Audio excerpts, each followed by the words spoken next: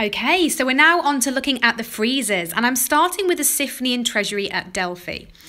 Now, a treasury is a building designed to house votive offerings to a god or goddess. In this case, with it being Delphi, it would be to the god Apollo. So that's quite a functional statement, but if you have a look at the building, there's nothing very functional about it. It's beautifully decorated. There is pedamental sculpture. There are 4 sides of a frieze sculpted. And instead of just standard columns, we've got women or caryatids in the porch. And not to forget as well, looking at the bottom image, that these images would have been very, very brightly coloured. So it's a display of wealth and a statement about the Siphnians at a large pan-Hellenic sanctuary that would have got lots of visitors in and out. Now, for our purposes, we're just going to look in detail at 2 sides of the frieze. I will go through with you just in a moment what the 4 subject matters were for the entire piece of art, but 2 of the sides are better preserved than others, and therefore more likely you're going to want to use them as examples in the exam. So just to run through those subject matters, on the north we have got a gigantomachy, or a battle between gods and giants. On the east we have a scene from the Trojan War. We've got Achilles and Memnon fighting one another with the body of Antilochus beneath their feet. That's Nestor's son. And the gods are sat in council to the side of them, kind of discussing and deciding the fate of these 2 men. We've also got an abduction scene. I can't tell you of which female individually, we're not entirely sure, but there is a woman being kind of spirited away on a horse. And we've also got a scene that people believe is the Judgment of Paris, because we have goddesses arriving on chariots. So if we put those 4 subject matters together, we have got a common theme of the superiority of the gods. They will punish you for wrongdoing. They will decide your fate. And this is very, very applicable for a site like Delphi, where you are meant to think about the maxims, know thyself, when you're approaching the temple of Apollo. And no doubt these thoughts would have be going through the minds of the visitors as they walked along the sacred way and viewed these particular friezes. Okay, so we're now looking at the North Frieze. At the top, we've got a span of a large section of that side, the gigantomachy, and then at the bottom, we're going to go into more detail with a very specific part of it. So at the top, I'm going to start by talking through what we can see, and then we'll have a look at the significance of it. So we have a figure striding forward wearing what looks like, at first thought, a lion skin around his neck, but is in fact Dionysus, therefore that will be a tiger skin. And he's got Themis on the chariot in front of him, goddess, representative of law and order, and then that chariot is being pulled by lions. And one of the lions, as you can see, is attacking there one of the giants and actually rather brutally biting into his stomach. Just ahead, we've then got in mirrored poses Apollo, remember whose sanctuary Delphi is, mirrored with his twin sister Artemis, striding forwards together. We've then got a giant trying to flee but looking back at the gods in pursuit of him.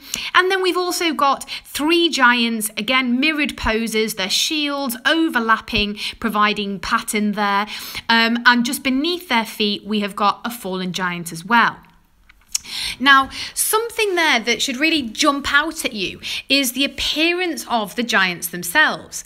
They look like Greeks, and yet, gigantomachies, the giants are usually the other, the foreigner, compared to the Greek gods.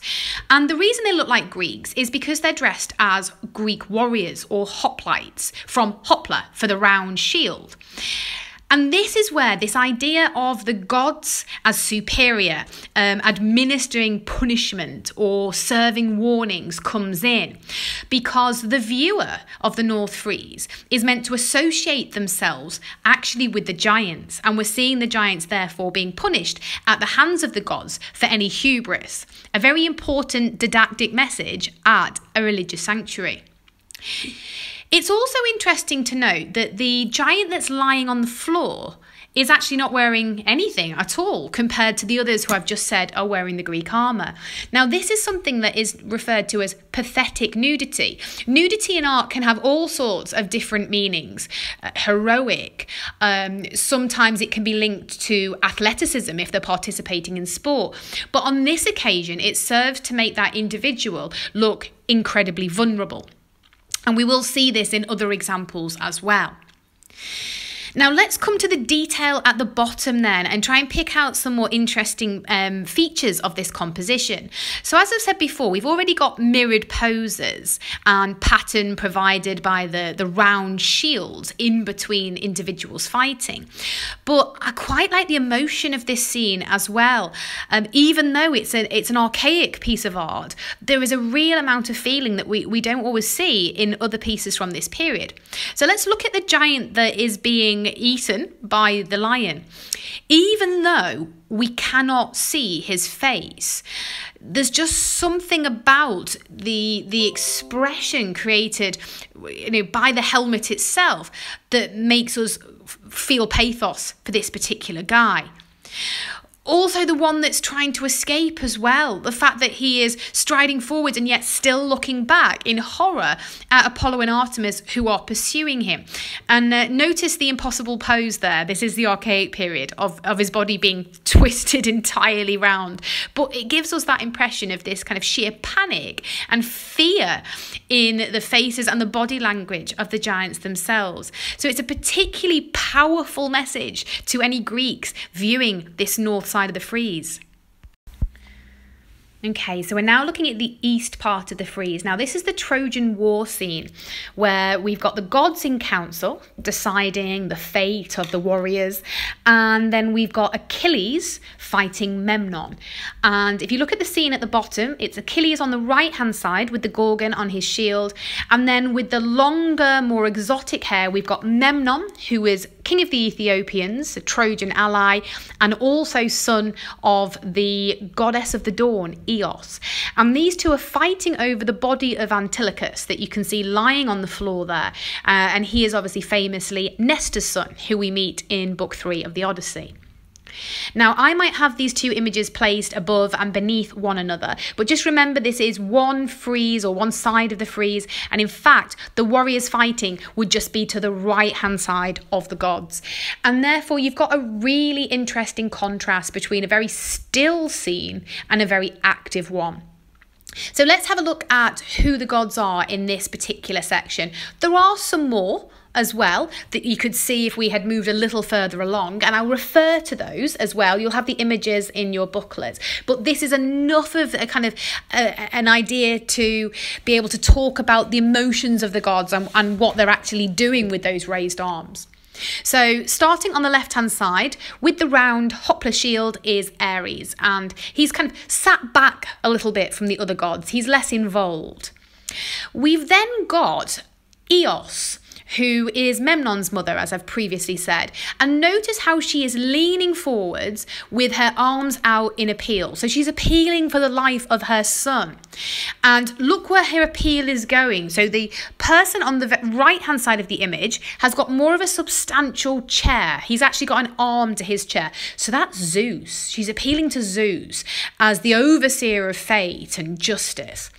On the other side of the gods in council, you also see Thetis doing exactly the same from the other side in a kind of almost mirrored pose to Eos, appealing for her son Achilles. So there's an immense amount of pathos and feeling in this scene as two mothers appeal for the lives of their sons, and yet we know that one of them will be lost.